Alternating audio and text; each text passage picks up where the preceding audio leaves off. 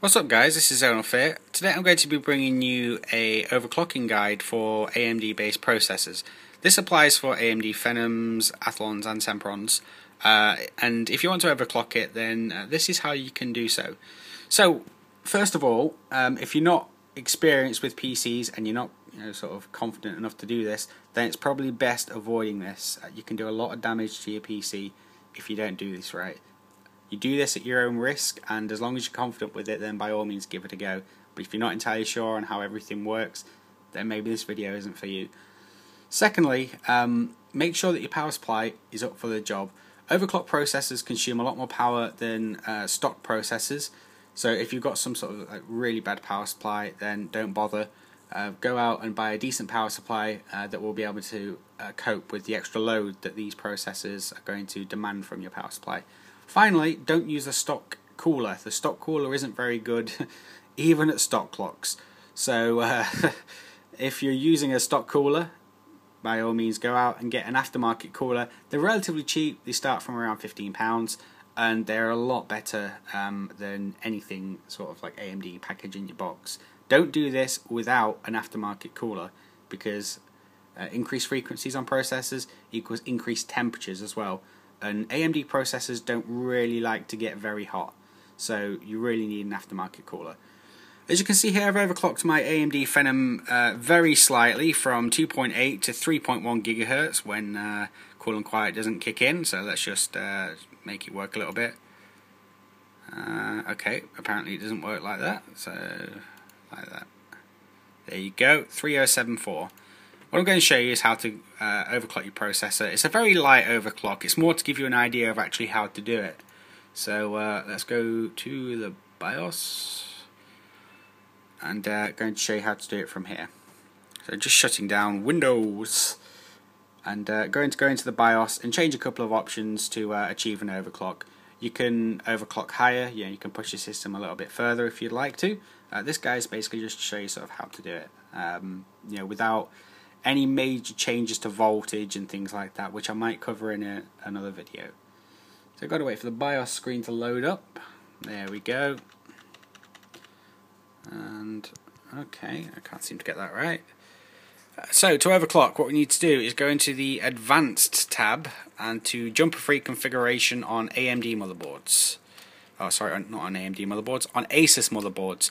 Your motherboard manufacturer might word this differently, but a quick look through the options will kind of show you, what you need to see.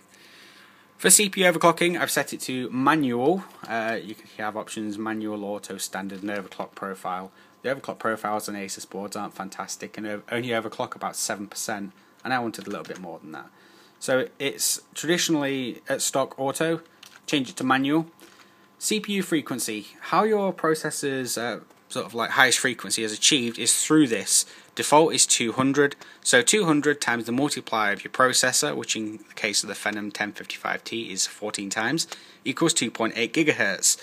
So adding a couple of digits to this will significantly increase your overclock, because every little sort of one there is times by 14.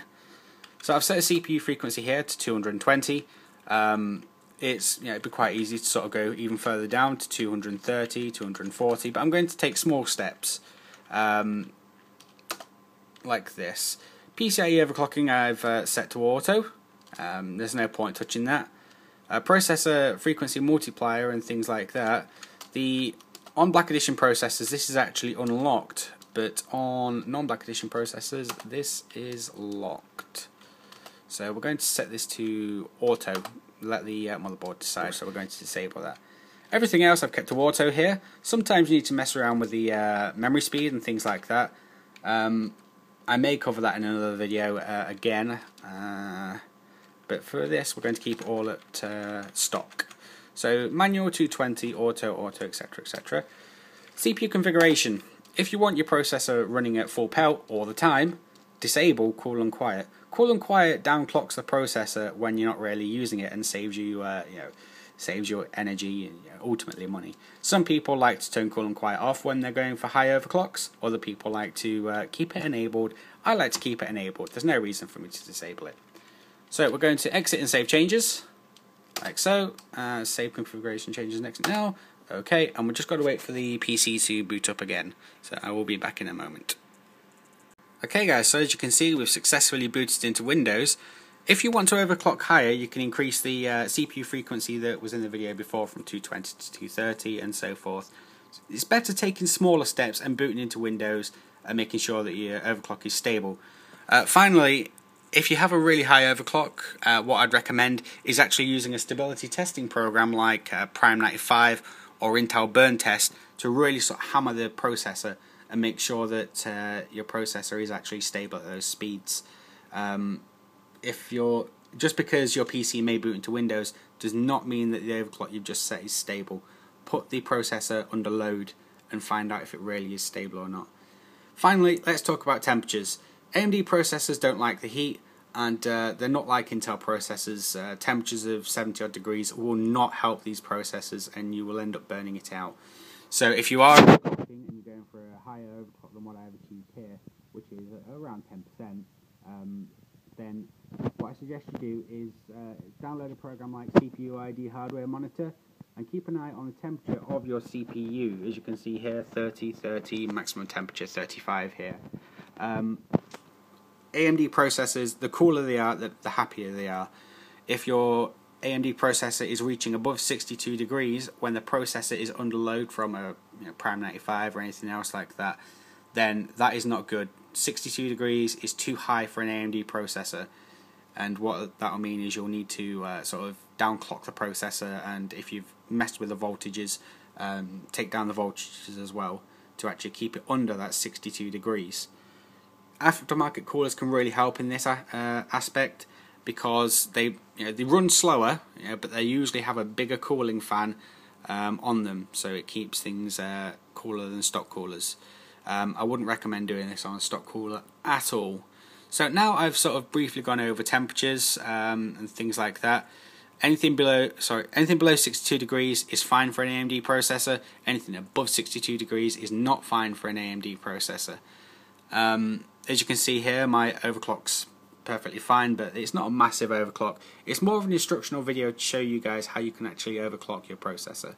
What I may do, if enough of you have any interest in it, is I may make another video where we actually start messing around with core voltages and things like that to achieve an even higher overclock.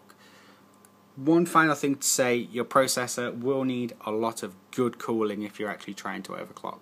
So if you don't have great cooling in your case, then it's best not trying this, because the amount of heat that it'll put out could damage other components inside your PC. I hope you guys have enjoyed this video. If you have any questions that you want to ask me regarding overclocking or anything else like that, then feel free to leave a comment below and I'll try and get back to you. I hope this has helped some of you guys in how to overclock your AMD CPU, and until next time guys, take care.